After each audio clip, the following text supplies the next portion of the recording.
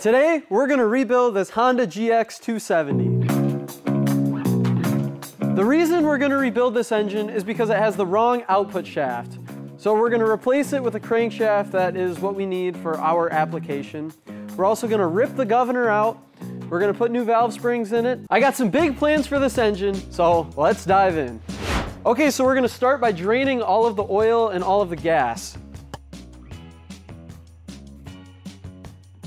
Now for the gas tank, I think I'm just gonna switch this valve off and then unbolt it completely, because as you can tell, this tank came off of a different engine. I might change this, I might not, but for now, we're just gonna take it off and not worry about draining it.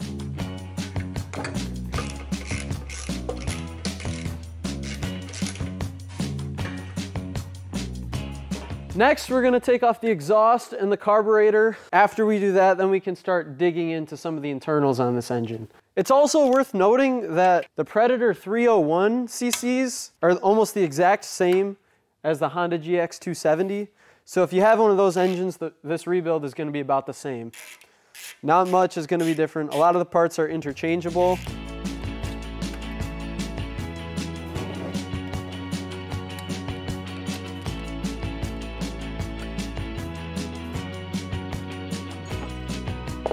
I actually picked this engine up from my high school, my old high school. This one was just one of the extra ones that they had. Now we get to rebuild it.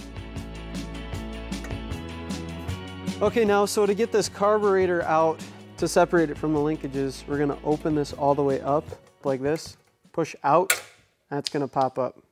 Now the carburetor's safe to come out. You know, the carburetor's full of fuel, so don't just let it drain all over your workbench. Idiot.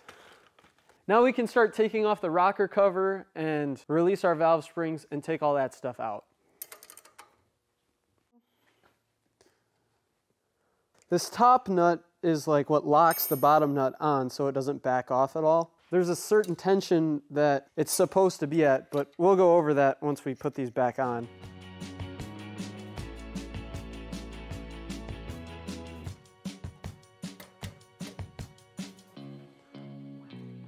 The next thing that we're gonna do is we're gonna take this front cover off, and that'll expose the crankshaft and the camshaft along with the tappets and everything else in the engine.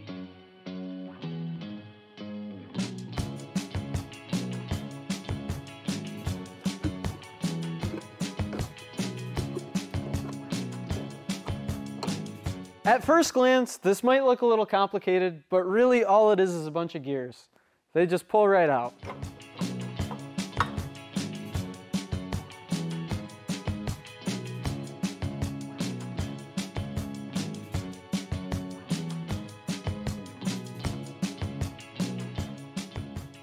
The next thing we're gonna do is take off the connecting rod cap. There's a bolt on the top right there, and on the bottom, you can't see it. So we're gonna take that off. That way, we'll just be able to slide the crankshaft out this way, and it'll all be good.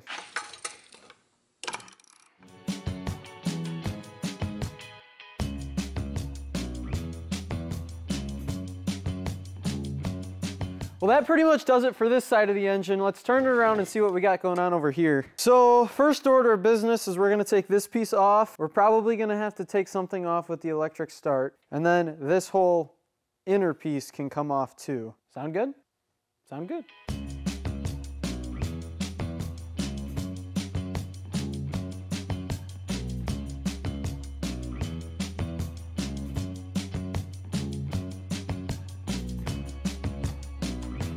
Next point that we need to do, I think, is bust out this nut.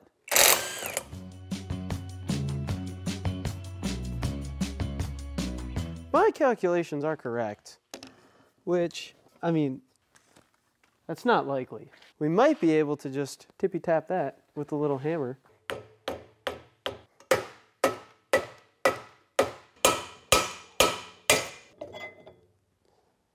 So now we're at the point, the crankshaft should just slide.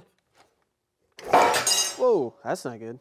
That was a little hot and heavy, but the seal still looks intact, so that's good.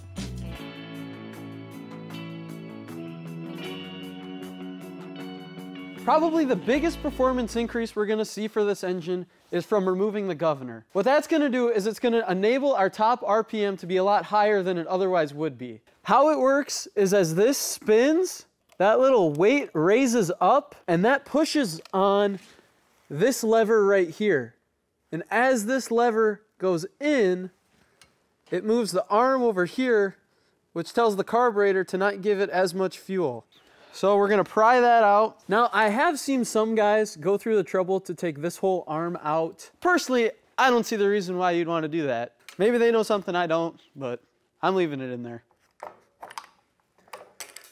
Make sure you take that washer out down there. That's very important.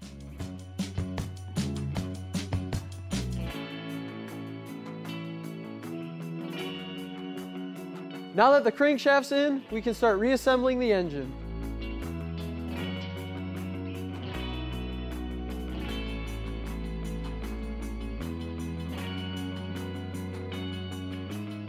This right here is the pickup for the spark plug. Every time this spins around, it sends a signal to let the spark plug know when to fire off. What's crucial here is the distance between this point and this point. An easy way to do this is to take a business card or a feeler gauge.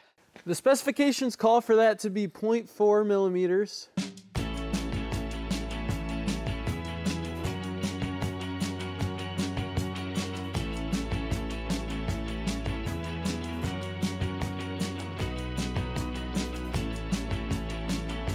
These bolts are going to get torqued to 10 foot-pounds. There's one. There's two. Now, when you install your camshaft, it's crucial that you align the timing mark up with the camshaft on the crankshaft. If you don't, your valves will go down at the wrong times and your engine will never run right. What this shaft does here is this helps balance the engine. Smaller engines won't have that shaft, but this one does to keep the vibrations from being too extreme. Make sure that you put your tappets in before you install your camshaft. Now it's time to put our valve springs back in, but with our upgraded ones, we're gonna have to use a valve spring compressor tool because they're a lot harder to compress than the other ones. Now the reason why we're putting new valve springs in is to prevent what's called valve float, which is when the tappets don't ride on the camshaft at high RPMs. So we're gonna put these upgraded valve springs in there to help prevent that. This is the valve spring tool from Harbor Freight. The spring goes in here, you crank this down, it compresses it enough so that we can get the keeper onto the stem of the valve. Now, if you're doing this at home, these things are ticking time bombs when they're compressed. You know, one slight move can make these go whoosh and explode everywhere. This is what's called the valve keeper, and this keeps the spring connected to the valve so that every time the valve goes down, it retracts back up when it needs to. Now, what's important about this is you want to make sure the spring sits like in the middle of the tool.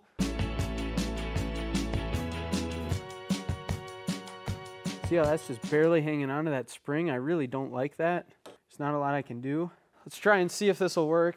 I stuffed a piece of a bungee cord down inside the spark plug hole, and what this does is it keeps the valve from being able to go back down. So this stays up while we're trying to put the valve spring in. You can see I already got one in.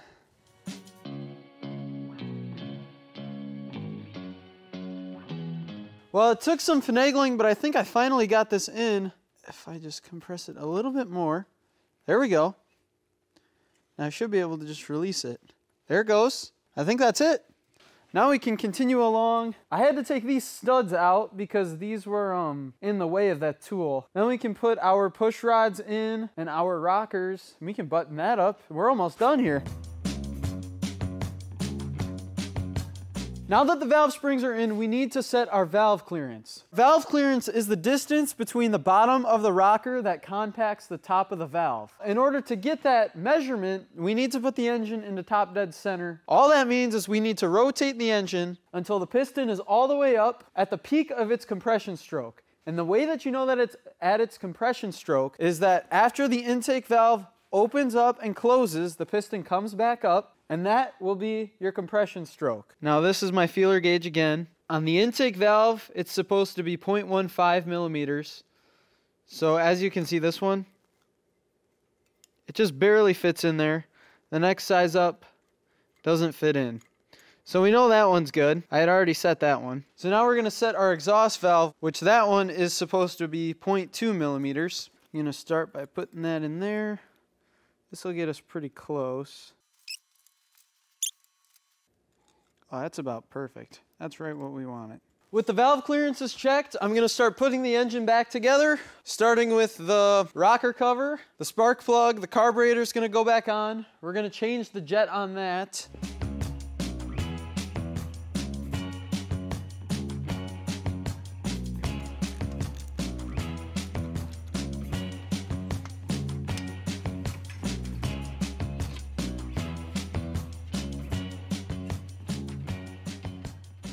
Now to replace the fuel jet in this carburetor, we're gonna start by taking off the bowl.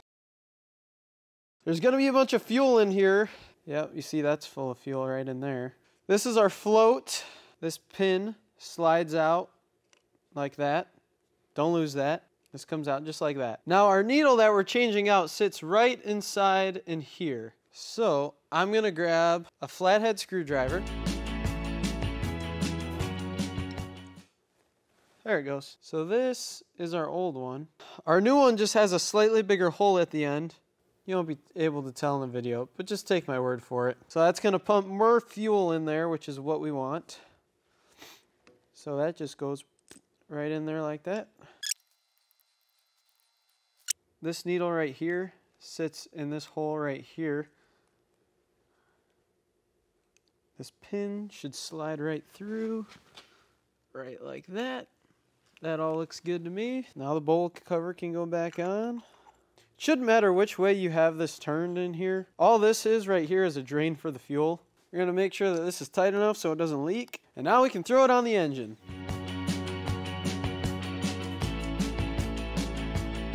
Now the aftermarket air filter is gonna sit on top of this guy right here. And this will get bolted to the carburetor and hold that in. The air filter will just slide right on. Now that the carburetor and the air filter are installed, it's time to put our gas tank back on and hook up the linkages, throw some oil down this thing, and fire it up. The moment of truth.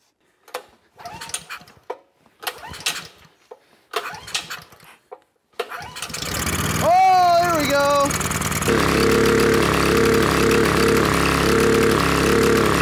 That's not good. Let me double check a couple things. We'll be right back. I pulled the spark plug off and it's indicating that the engine's running a little rich. So what I'm gonna do is I'm gonna try and swap the carburetor jets from the upgraded one that we just put in to the stock one that was on it originally and see if that fixes anything. Guys, I'm pulling my hair apart, whatever. For the life of me, I can't figure out what's wrong with this thing. That's all the time I have to work on it. So we're gonna have to end the video there. If you know what's wrong with this thing, let me know down in the comments. I can't figure it out. I don't know. In my next video, I'm gonna be doing something pretty spectacular with this engine, so you better stay tuned to check that one out. So, adios.